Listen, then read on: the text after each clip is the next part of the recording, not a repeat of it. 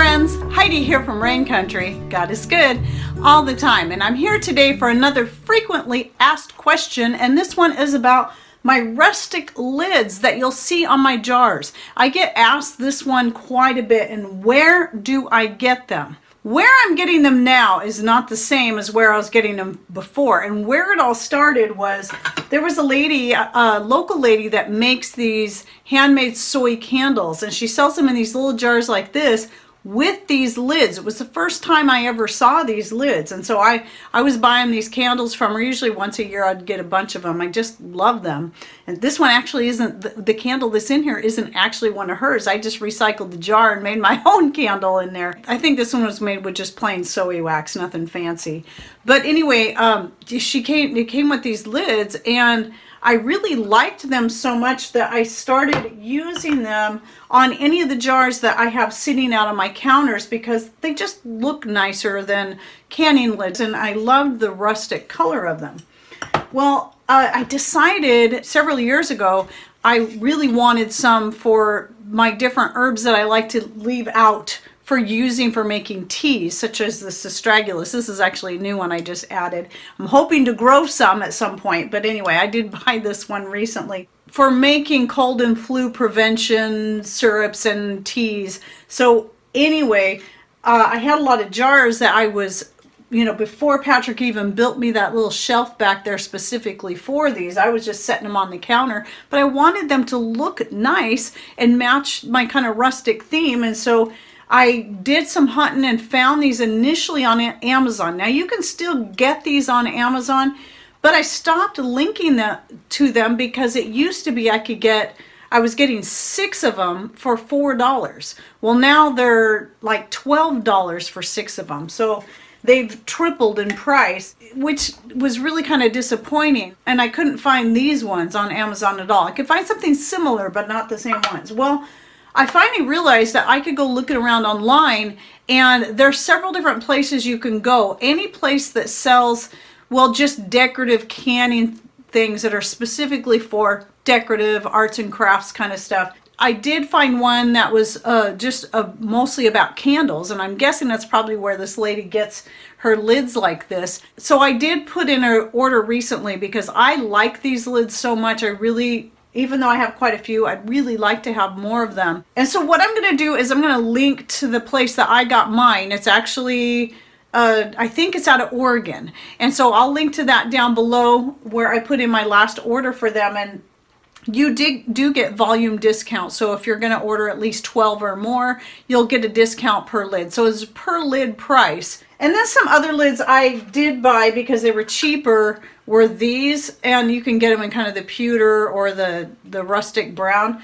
Don't like them near as much. There might be a lot cheaper, but I don't even think they're available on Amazon anymore anyway. They're cheaper in cost, but they're more cheaply made. They're just real chintzy, and I was using these for a tooth powder, but they rust badly. They don't last long. So I don't recommend those at all anymore.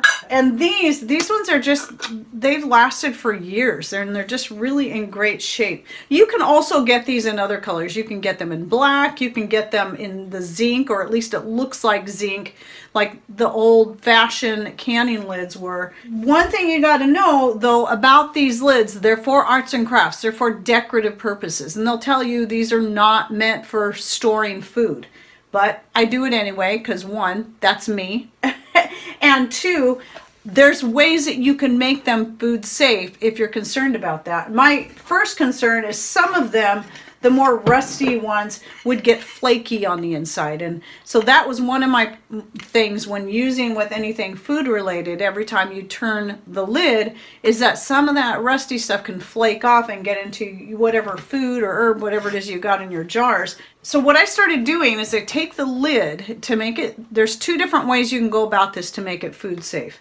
And I would put a little bit of beeswax, just a few little pellets, into the lid itself, and then set it on a heat source. That can be on your stove. Normally I'm just using my wood stove, so I'll set it right on the wood stove and then have those pellets in there and then let them melt. Then I take a pastry brush and then just spread that carefully around, making sure you're covering this whole area here. And it's not a bad idea to do the inside here, as long as you keep the coat very thin. You don't want it too thick or it's going to be hard to get on and off your jars.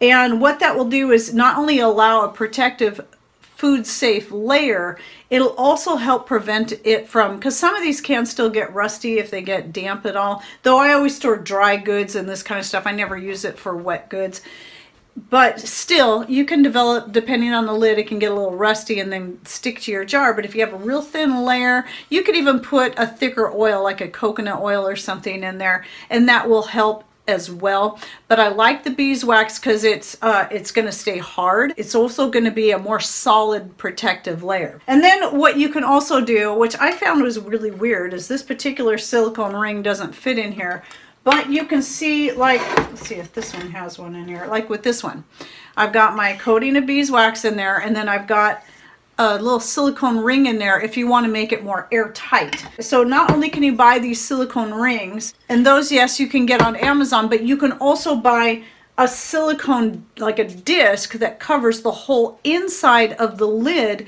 and that way you wouldn't even have to bother with the beeswax. So that would just fill up this whole area, just be a solid disc. You may still want to consider putting a layer of oil or something on the inside, just to keep it smooth so it goes on and off your jars good and it doesn't rust. But the protective layer mostly on that top part where it's the food might touch it or it's getting exposed to the food is where it's most important as far as that goes. And so that's just what I do. I always use the beeswax. But again, you can buy the silicone, which I'll link to some of those as well. So now they do fit inside these ones perfectly. And you can use them also inside these ball lids like this. Now I also really like these lids. I bought some of them, I was able to get in our local store for a pretty good price.